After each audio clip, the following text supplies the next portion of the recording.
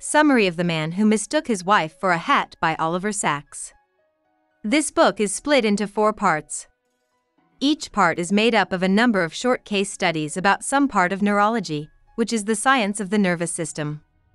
In Part 1, Sacks talks about neurological diseases that can be seen as problems with how the brain normally works. He says that most neurological illnesses are usually seen as some kind of weakness by the medical community. But Sacks says that the paradigm of mental illness as a deficit is too narrow. First, it doesn't take into account disorders of the right hemisphere of the brain, which can't be easily understood as a deficit in a specific brain function. Second, it doesn't give people enough credit for their ability to find ways to compensate for mental illness and make up for the deficit. Patients who are talked about in Part 1 include Dr. P, who has a rare form of face blindness that makes it hard for him to tell the difference between his wife's face and his own hat; Jimmy G, who has Korsakoff syndrome and can't remember anything for more than a few seconds; Christina, who loses her sense of proprioception and can't feel her own body; Madeline J, who has cerebral palsy and says she can't control. Sacks how patients, whether consciously or unknowingly, find ways to make up for their problems throughout Part 1 of his book. With Sacks's help, Christina, Mr. McGregor, Mrs. S, and Madeline J train themselves to work around their brain problems so they can live mostly normal lives. In Part 2, Sacks talks about brain diseases that can be thought of as too much of a certain thinking process, not too little. By doing this, he talks about action and how a neural excess affects a patient's day-to-day life, instead of just talking about the part of the brain that is sick, which is what most neurologists do. In Part 2, Sacks talks about a number of people who have had Tourette's syndrome. Before the middle of the 1970s, Tourette's was a problem that not many people knew about. It was also thought to be very rare. During that decade, though, doctors slowly learned that Tourette's was a very common disorder. Sacks says that neurologists don't understand Tourette's because most of the tests they use to check patients are too clinical and mechanical. Sacks also talks about illnesses that could be seen as positives. For example, some people who had syphilis said that it made them feel alive and full of energy. Sacks also talks about patients who deal with their diseases by equalizing themselves with the world. This means that they try to make up for feeling confused or out of control by changing their mood or behavior. William Thompson, who, like Jimmy G, couldn't remember anything for long, tried to make up endless, contradictory names for himself to feel like he still had a self even though he couldn't remember anything. In Part 3, Sacks talks about cases where a brain disorder changes the way a patient sees the world in a way that could be seen as visionary, magical, or happy. He talks about 2 women who said they heard loud, beautiful music in their heads. He thinks that these women were having seizures in their temporal lobes.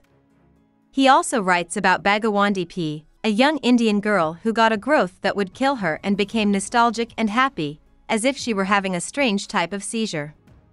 Another person Sacks looked at, a man named Donald, killed his child while high on PCP, but later said he had completely forgotten about it.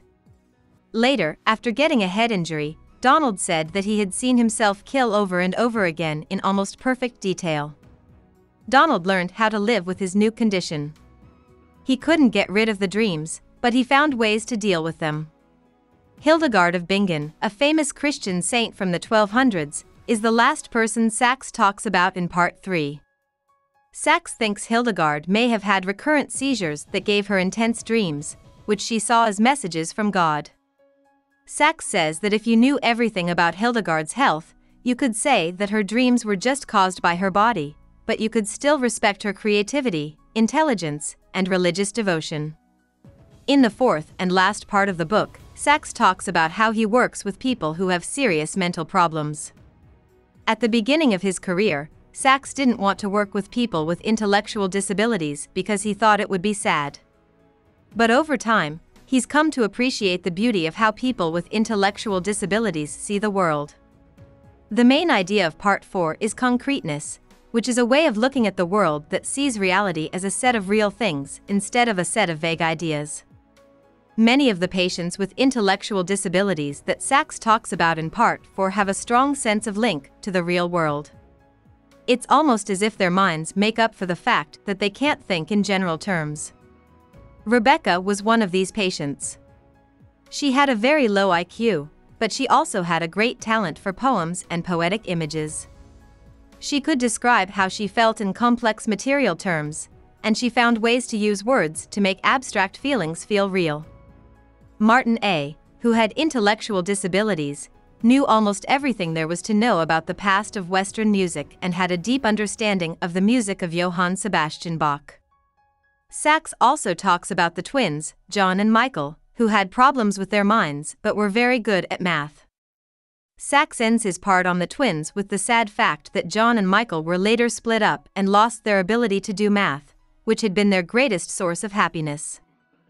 In the last part of Part 4, Sachs talks about his work with Jose, an autistic boy who was very good at drawing. Sachs noticed that Jose drew to connect with the outside world, even though he was shy and didn't talk much with other people. Sachs says that society should stop putting autistic people on the outside and treating them like outsiders and learn how to help them develop their special skills. About the author. Oliver Sacks was born in England, and in 1960 he got a degree in medicine from Oxford. After that, he did an internship at Mount Zion Hospital in San Francisco. As a neurologist, he worked at a hospital in the Bronx. There, he met a group of people who had been unconscious since the sleepy sickness epidemic of the 1920s. Sacks's study on these patients, which ended with him giving them the drug L-Dopa to wake them up from their comas, was the source for his 1973 book Awakenings. Since the 1970s, Sacks has written many books about medicine, such as Migraine, 1970, An Anthropologist on Mars, 1995, and Hallucinations, 2012.